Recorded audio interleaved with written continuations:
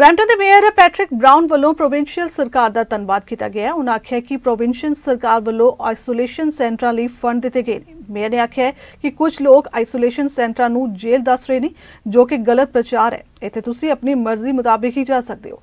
जेकर तुसी 14 दिनों लिए होटल अफोर्ड नहीं कर सकते तो एक वधिया ऑप्शन है।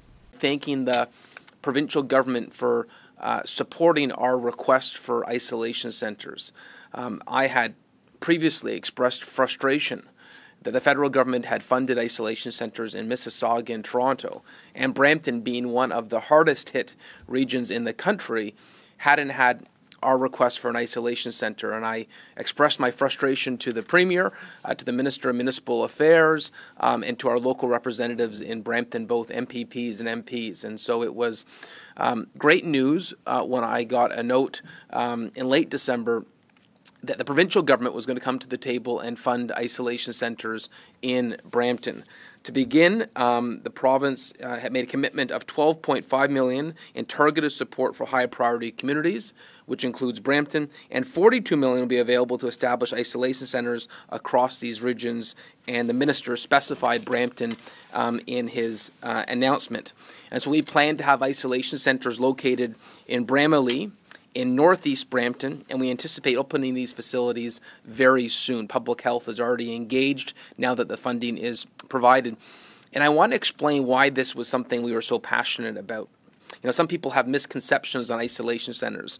They're not a jail. It's a voluntary option. It's a hotel that is essentially seconded by public health. And if someone tests positive, they will be informed that this is an option they have. And why that's so important is if you look in Brampton, we have crowded living conditions. And if someone lives with 2 or 3 people, it might not be hard to isolate in a different part of the house. But if you live with 10 people, it's virtually impossible. And so having this tool, having this option of a location to safely isolate is critical. Because in many cases, people in precarious employment or who work for temp agencies in essential settings can't afford a hotel room for 14 days, don't have an option for a safe place to isolate. So I want to thank our Minister of Municipal Affairs, Steve Clark, who is an ally in getting this funding, and Premier Ford.